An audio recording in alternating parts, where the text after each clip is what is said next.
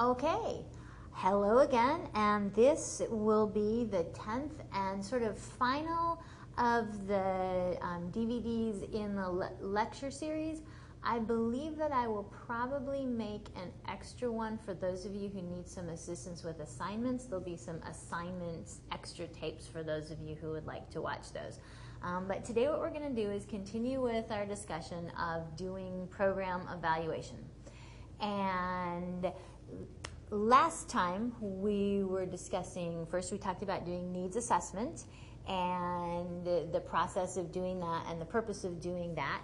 And then we talked about how is it that if you want a grant that you could get money for a grant, and how would you find one and how would you apply for it, and what do you include in it, and what are the differences among different types of grants and so forth. And now we're actually going to go to this idea of evaluating your program.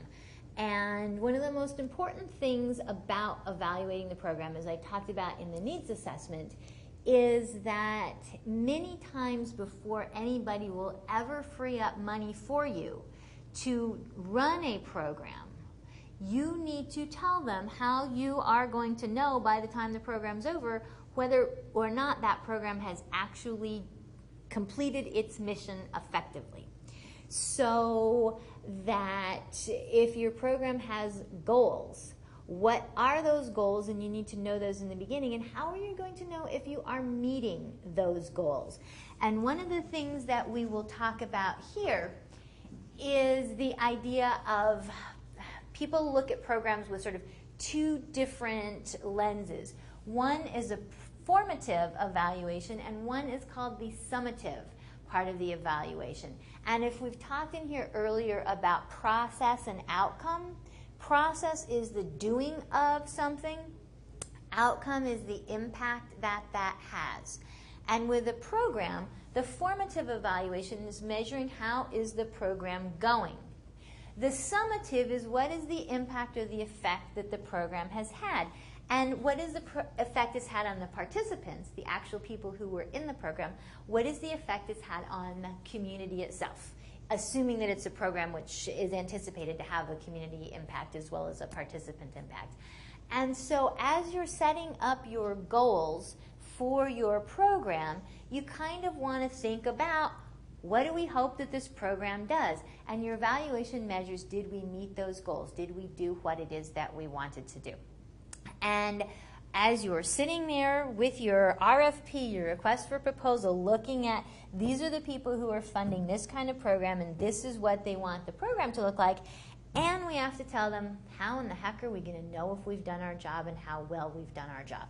So you really have to process this stuff long in advance to the end of the program, which may not be for 3, 4, 5 more years after you've applied for the money. But you need to get the wheels turning now. So when your agency is thinking about going for some money, that's the time to bring on board somebody who knows something about program evaluation. And the reality is that for many of you watching this tape, that will be you. Now, your agency has a choice, as I have here. Who does the evaluation? Do we have someone in-house, someone who works for the agency?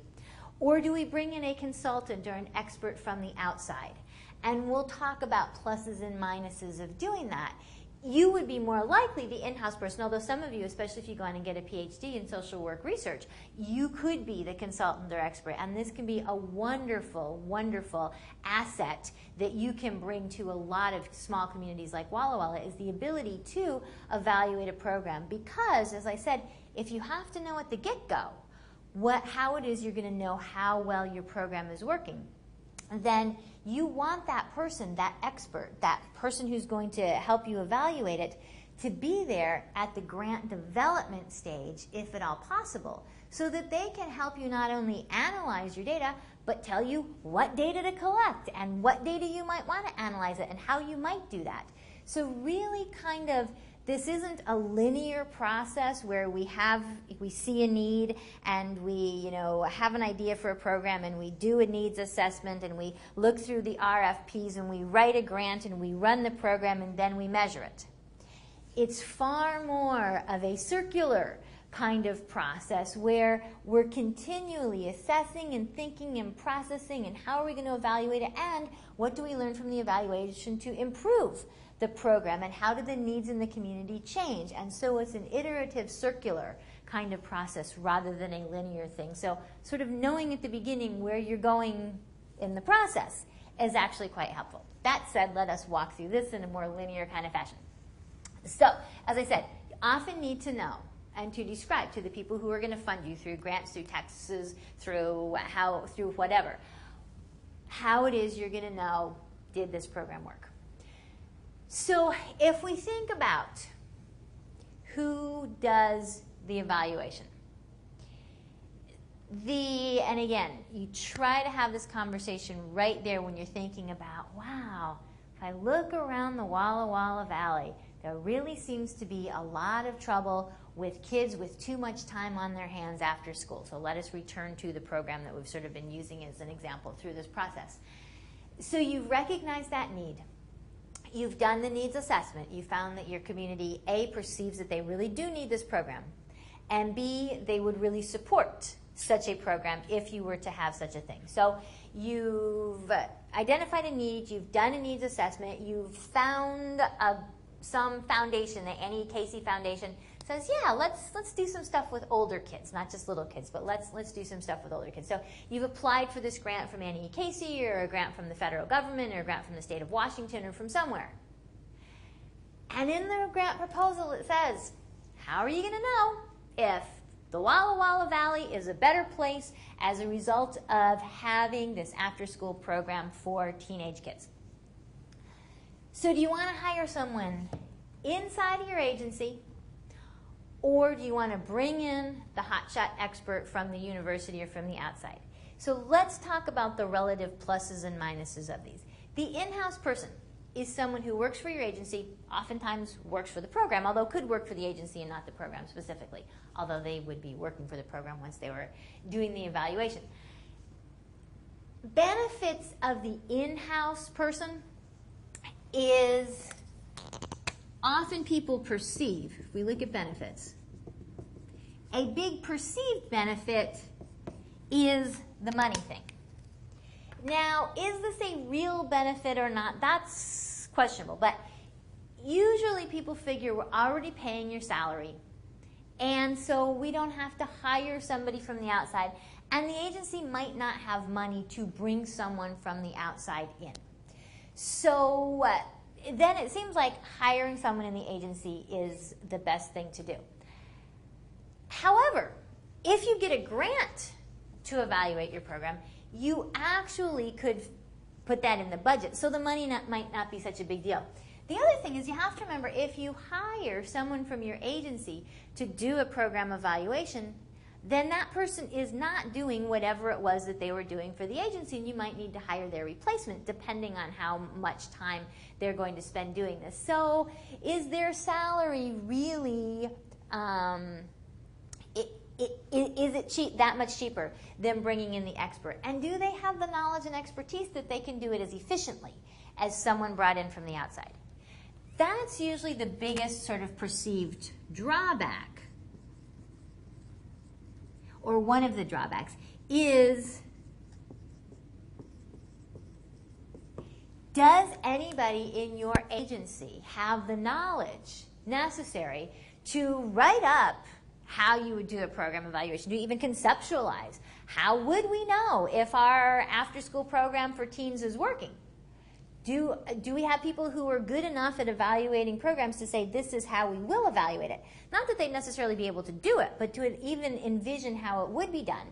And then, a year down the pike, 3 years down the pike, 5 years down the pike, do they have the statistical savvy or the knowledge to make sense of all of this information that you've gathered? So can they tell you what information needs to be gathered, and can they then make sense of entering it into a computer, perhaps analyzing it in SPSS or some data analysis program, and writing up the project? Sometimes agencies have people who are extremely good at that. Other agencies have nobody who can do that. So do you have somebody with the knowledge? If you don't, you need to hire the expert, because that can make the difference between getting a grant and not getting a grant. Another benefit of having somebody from your agency can be nobody knows a program better than the people who are intimately involved in it. So that someone from the agency just experiences things on an inside level. They see every day how the program runs. They see, the kids, they know the workers. And that's oftentimes a far better sense of, so this is knowledge of research. However, they often have a better knowledge of the program than does the hotshot from the university who comes in, for a few visits while you're writing the grant and then comes in at the end and collects a lot of paperwork, takes it home, sits there in front of his or her computer and analyzes it. So people from the inside may be way more knowledgeable about the program. Well, what about a consultant? Do we hire the expert? Well, the drawbacks benefits and drawbacks here sort of reverse. So people will see that a benefit of bringing in someone from the outside is they do tend to have better knowledge or expertise of how to do research than somebody who is working as a full-time clinician might have knowledge of research. However, they don't know your program as well, so they may not know exactly the ins and outs and all the nuances the same way. A big perceived benefit, however, of bringing in the consultant, and this is why the vast majority of people who can write this person into the grant or afford to hire this person will hire a consultant, is you have this perception of vested interest. And people worry very much that if you have somebody who works for the program, evaluating the program, that what's going to happen is that person can't help but be biased, and that bias can't help but be in favor of, but of course, the program is wonderful. After all, I work in this program. Would I work in a program that wasn't wonderful? This is the best program on the planet.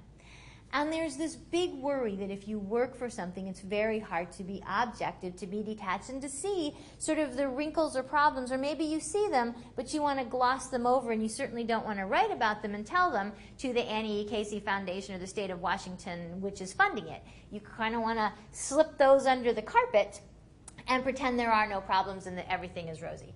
So the perception is that the outside expert will be able to be far more objective about what's going well and about what the shortcomings are of the program.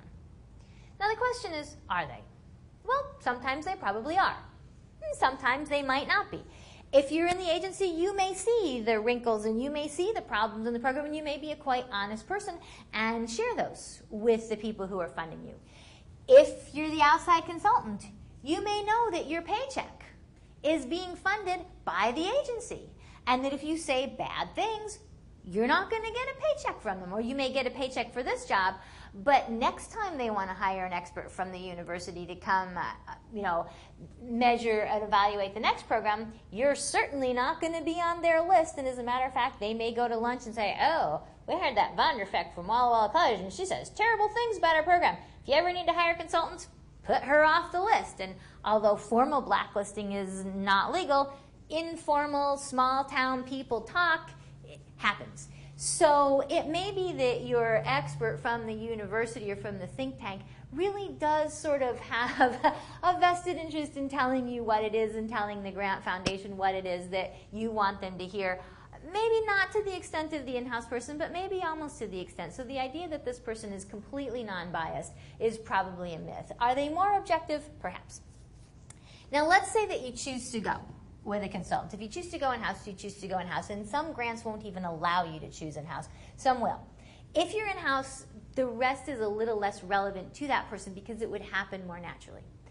If you bring in the expert who does not work at your agency regularly, who may or may not know people in your agency, maybe a total stranger, you here at Walla Walla College and you hire somebody from the UW, so they fly in or drive in from Seattle. They don't know Walla Walla nearly as well as people who work here.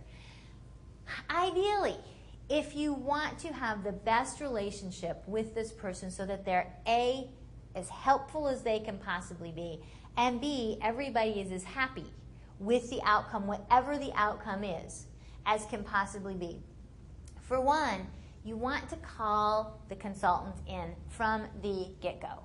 So rather than, sort of do the needs assessment, look through the RFPs, apply for the grant, write your evaluation, send it off, get the grant, bring it back, run your program, and then you got this whole pile of data, and you say, oh, now it's time to hire a consultant. And you get on the telephone, and you talk to WSU, and you talk to UW, and you find someone, and they come in, and your program is 3.5 years down the line, and the data is due, in 6 months or a year, and they look at it and they say, oh my goodness, this is the data? These are the questions? These are your goals? This data doesn't begin to really evaluate your program at all. I don't know how I can begin to tell you whether or not you're meeting your goals based on this information. It just doesn't match. And you're sitting there and you're thinking, you're feeling your stomach drop, and you're thinking, oh my goodness, 3.5 years and $3.5 million into a $5 million grant, and now we learn that all the data we've gathered is useless. Ouch. The cold chill runs through you. You're picturing, the governor of Washington or the foundation person saying, well, we're not going to fund the last $1.5 million. As a matter of fact, we want you to sign a paycheck to sign over the last $3.5 million, which probably wouldn't happen. But nonetheless, these are the sinking feelings and the spooky self-talk you can have when the expert says that all the data you've gathered is completely worthless. How do you avoid that? Include them from the start. So if you know you're going to hire somebody from the outside, maybe before you even do the needs assessment, just have them come over, take a look. Agencies which do a lot of grant writing often have a couple people sort of, not on retainer, but sort of, that they know that they'll get called. They come in, you pay them out of your pocket, several $100s or more in order to help you, figure out what should we do for a needs assessment and how would we evaluate this program if it was running. So, they're there by telephone, they're there by email, and they come and they visit the agency and they see the community and they meet everybody.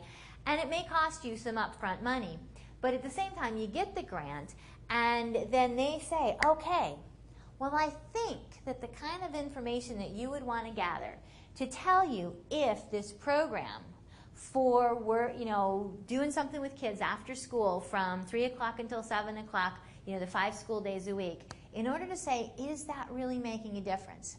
I think this is the kind of data that you want to gather.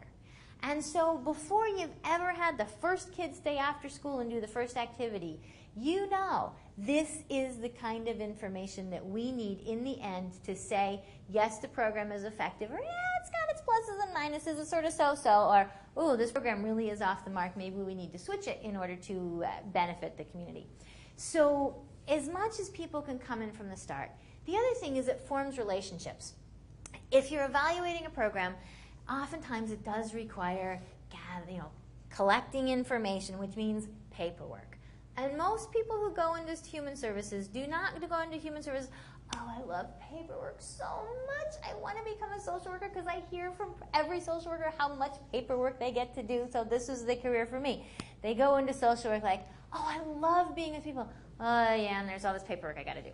So if the expert comes in, and there's going to be a bunch of paperwork because you got to gather data in order to keep the money flowing, in order to keep serving your clients.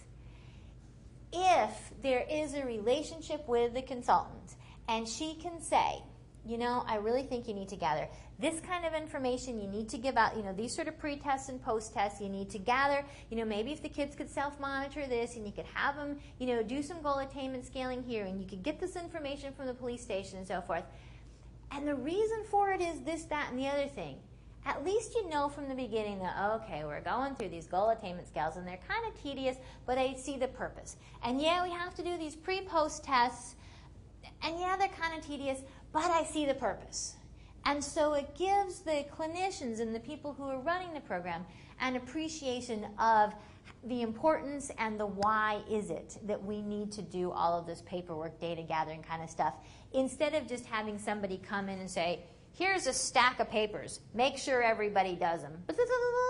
So, this is why you need to do this, and this is why you need to do this, and this is the purpose of this, and the best way to get this information is like this. So it's just a working relationship, collaborating from the beginning. The other thing is that, let's say if your program goes wonderfully and your outcomes are great, everybody's thrilled. The consultant becomes your best friend. You take them out to a fine dinner at 26 Bricks, assuming that doesn't meet a conflict of interest kind of thing, and everybody's very pleased. But let's say that your program really doesn't seem to be able to demonstrate that it's done anything of value whatsoever. It's far better for the consultant and for you to have a collaborative, working, give and take relationship with ongoing communication, so that you don't have the consultant come in, do this whole big program evaluation, write up a report, put a copy in the mail, off on the FedEx, to Washington, to Olympia, to the Annie Casey Foundation headquarters, wherever that may be, to wherever you're getting your money, and hand you another copy of the report, and you're reading it at the same time as, the feds in Bethesda, Maryland are reading it, and it says, well, this program was really a huge waste of the taxpayers' money, or, the foundation really next time needs to spend its money differently because this program was absolutely worthless. Well, why didn't my expert tell me this before before this document hit the mail? So ideally, in a collaborative relationship, if the consultant is finding that things just aren't going as well as you would like them to, you have an open relationship where he or she can say, I'm kind of worried about this. It looks like from the preliminary, information coming in, it really looks like we're not meeting the needs as well as we could. Or, we're supposed to have this after-school soccer program. Nobody's there. If nobody's playing soccer, how do we expect after-school soccer is going to keep kids from doing after-school sex and drugs? They got to be on the soccer field in order for it to matter.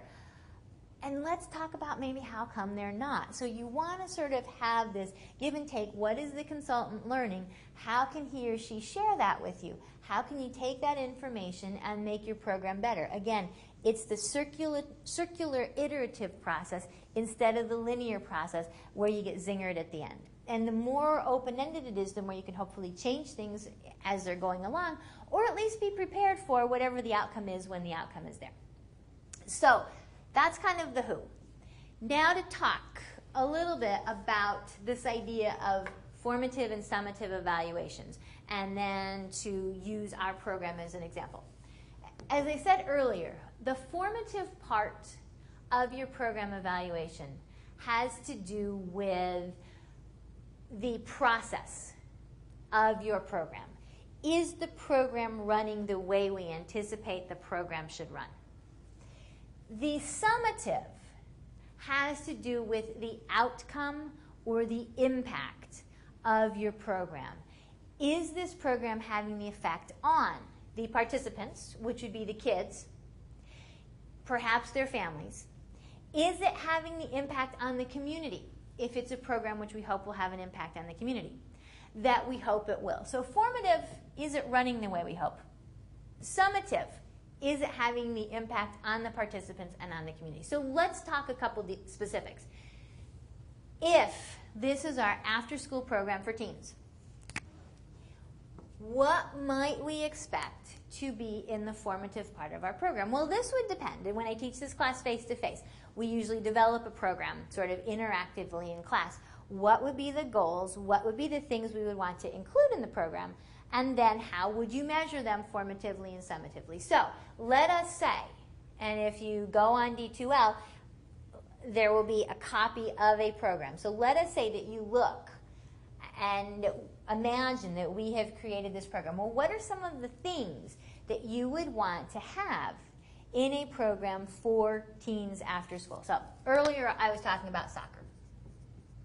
So let's say we have soccer and other sports. So soccer, tennis, football. Let's say there's just sort of a sports component. And let's say another thing would be a homework help. and we've got, you know, a room at the library, or we've rented out a couple rooms at Whitman College or something, and we have a couple fairly academically talented young adults, maybe from the colleges, who go around and help kids with their homework. So you can help them with writing, help them with math, help them with whatever homework they may need, as well as just have a nice quiet place to go. So we've got homework help. Let's say that we decide we want to have some sort of counseling services. And the counseling services, kids are having a tough time. You know, here's someone, you're here already, here's someone who you can talk to, and your parents don't even necessarily, depending on how we would have, you know, do parents need to sign off or not, but if we could get through ethics that the parents wouldn't necessarily need to sign off on this, this would be a nice place. Kids would be there, they could have a counselor, the parents wouldn't have to pay for it, it's paid for by our grants and so forth.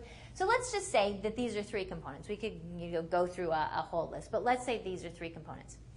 If we're going to evaluate these formatively,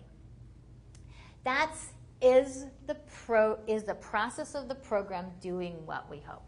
Well, for soccer, what is it that we need to have in place in order to have soccer after school? Well, we need a soccer field. So have we been able to talk with one of the schools, to talk with the community at the community soccer field area? Do we have a place? Do we have a field that the kids can use? Now let's say that we use the fields out in Eastgate. How are we going to get kids from Wahai or from Pioneer Middle School or Garrison out to those soccer fields? Well, if we're going to have soccer fields, we need to get kids to the soccer fields. So that might require a field. We will need transportation.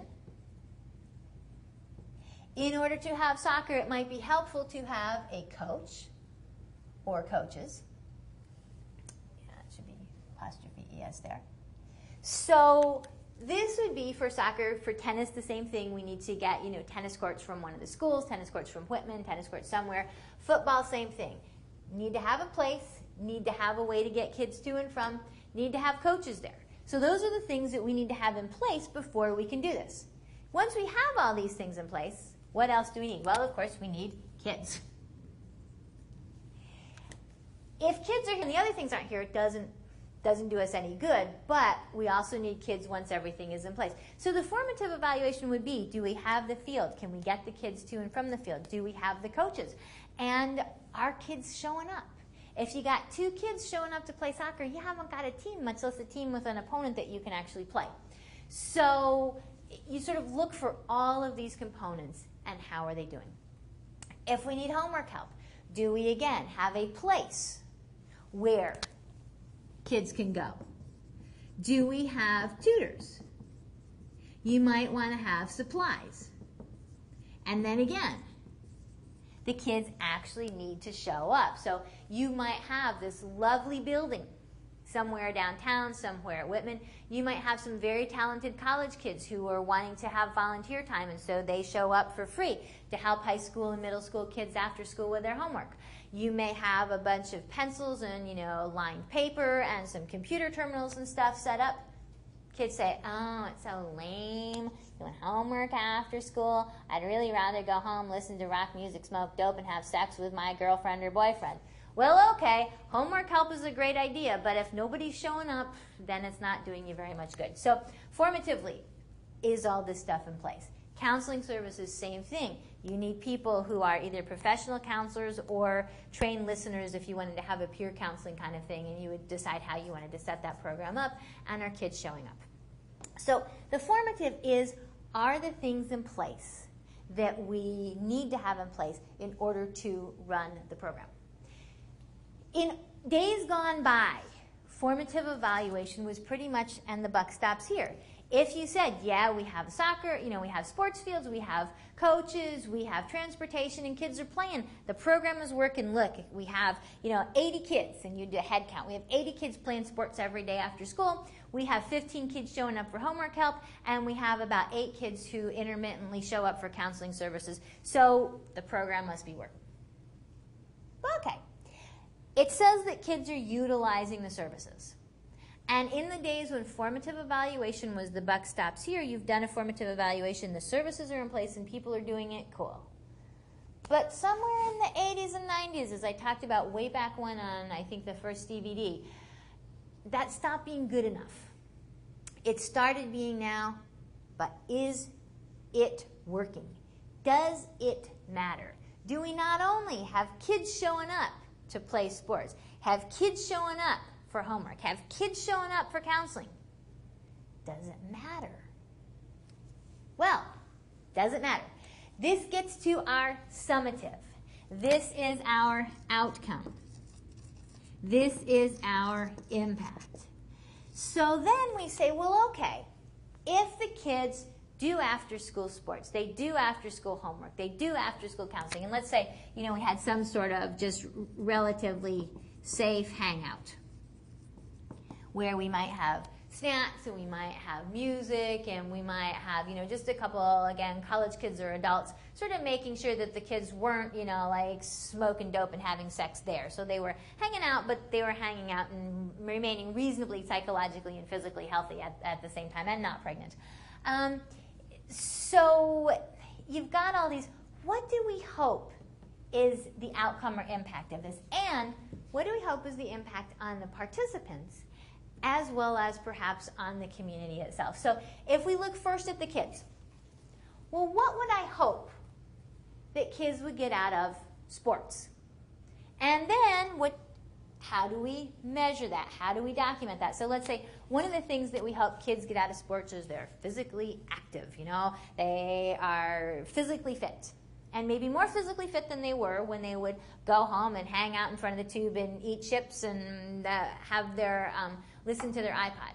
So could we do a pre-post? Could we do some sort of measure of, get the fat calipers and see body lean mass and body fat? Could we weigh kids before and after? Well, that might not work. You might need to do a height, weight, and a body mass index on kids if you were looking for health as indicated by body fat and as indicated by body mass index. You could do some sort of aerobic capacity test if you really, really wanted, physical fitness to be a high importance here. So if you were looking at we want to get kids moving after school instead of vegging, then what do we hope that movement will do? Well, it'll make them leaner, meaner, tougher, healthier, and so forth. How do you measure that? So would you do, the sort of physical things I was looking at? Let's say homework help. Well, what do you expect homework help is going to do? Well, the most obvious thing is, kids will get their homework done.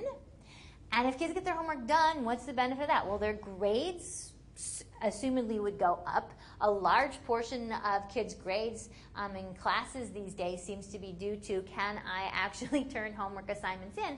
And sometimes up to 50% of a grade in a teacher's class is just based on bringing homework assignments in that have been done adequately. If a kid scores 100 on every test and doesn't turn in any homework, many times that kid fails. So if we look at grades for school, if we have a kid who is getting D's and F's and that kid is now getting B's and C's, and it's because they're doing their homework and they're turning in their homework, and then the assumption is if I do my homework, I actually learn something, and so my grades on the test would improve too. So some would just be turning it in, some would be actually learning better. So are these kids doing better in terms of homework in? You could just look at that pre-post with the teachers. Are they doing better on their exams? You could look at that pre-post. Again, look at their grades, look at the sort of progress reports teachers send out with all the grades on all the different assignments.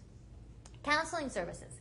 Well, here would be where, with the kids who went to counseling services, you might be able to use a variety of the tools that we've used. You could do, if kids come in for depression, do depression indices. If kids are stressed, do stress tests. Do, pre-post psychological inventories. If you're looking for just a safe hangout, well, what would a safe hangout necessarily demonstrate? Brainstorm and, think how this would work. With each of these, one might say, well, would we like some holistic measure of, are these kids happier, are these kids healthier? And so whether that could be done through a self-monitoring, whether that would be done through some sort of, pre-post psychological standardized test of number of negative symptoms kids are having, or of a life satisfaction kind of test. Would we want, kids to set goals for themselves? How is it you would want to measure this stuff? But would you want to do an A/B where the kids, sort of measure some aspects of their, general satisfaction with life for the months before they do the program and the first month after the program? There's like all sorts of ways that you could measure the impact on the kids of participating in the program, piece by piece or overall.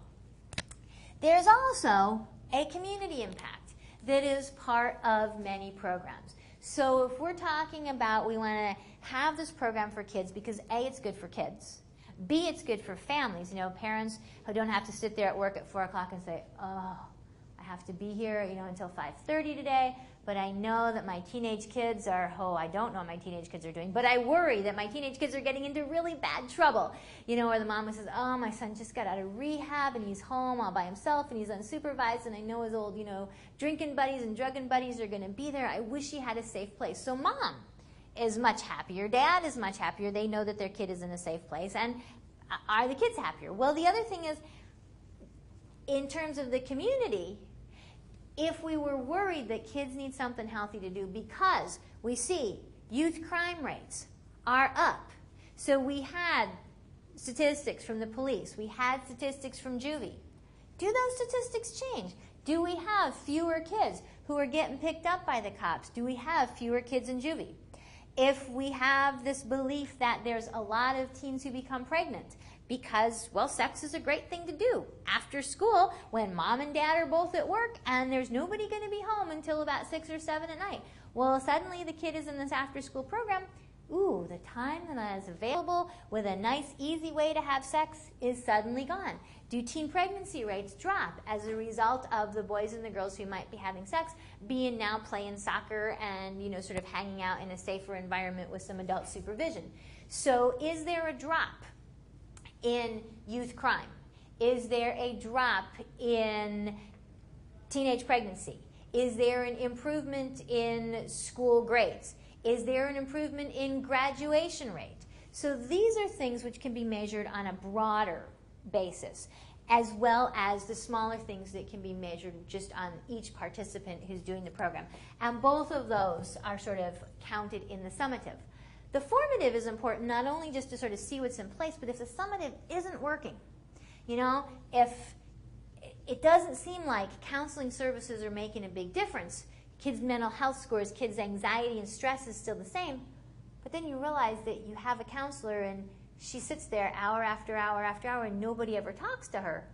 Oh, counseling services only help when someone shows up. If no one goes for homework help, if you don't see grades changing, gosh, we have this homework help for kids every day after school. Why is it grades aren't changing? Well, only 1 or 2 kids are ever there and it's the same 2 kids and nobody else shows up. Okay, how come that is? Well, we don't have any tutors. The kids don't know how to do the homework and they sit there and they're frustrated and they can't help each other. So we need to get some more qualified tutors. So sometimes the formative can tell you and lead you to how come we're not getting the data we're wanting. So if the data doesn't look good, if you've got this, okay, we don't have tutors, or we have tutors who are really good at writing, but no tutor who is good at math has shown up, and so nobody can do more than 6th grade math, so all the kids from 7th grade on up don't have anybody to help them out. That's important formative information to know, which is not only going to change formative, it may well change some of your outcomes.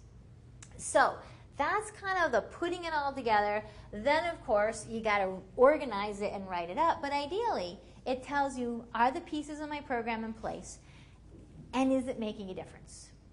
And if it's not, again, in the iterative process, you look at the formative. If things aren't going the way we hope, then can we tighten them and have them go the way we hope? If we don't have tutors who know how to do math, if there aren't any coaches, if we can't get the kids to the soccer field, what good is having a soccer field? So is it that, or is all of this stuff going beautifully, but it doesn't make a difference? And if all this stuff is going beautifully and we can't show that it matters, then we say something's wrong with our theory. If our theory was kids leave school They go home, there's no supervision, they do all sorts of stuff to get in trouble. It causes problems for them and causes problems for the community. So if we could give kids healthy social things to do, then we wouldn't have these problems. But now kids are doing all these healthy social things. They're still flunking out of school. They're still dropping out of school. They're still getting pregnant. They're still getting picked up and arrested. They're still having lots of drinking, drug, and problems. It must not be the after school. What is the thing? But at least it sends you questioning in a new direction instead of trying the same old, same old. You know the same old is doing as much as it can. It's just not having the impact you want. And so those are some really important questions, because as social service providers, we certainly don't want to spend our time and energy doing things that don't work. We want to spend our time and energy doing things that do work. So if it's not working, why isn't it working? Is it that we're not doing it well? Or if we're doing it well and it still doesn't have an impact, then let's learn from that so we can learn to do something else that does work. That's good for our clients, it's good for us, and it hopefully means that people will appreciate that social service providers really can do this prevention stuff, really can help improve the quality of people's lives, and that's kind of what we're in this business for. And that is the end of this Tape 10 program evaluation.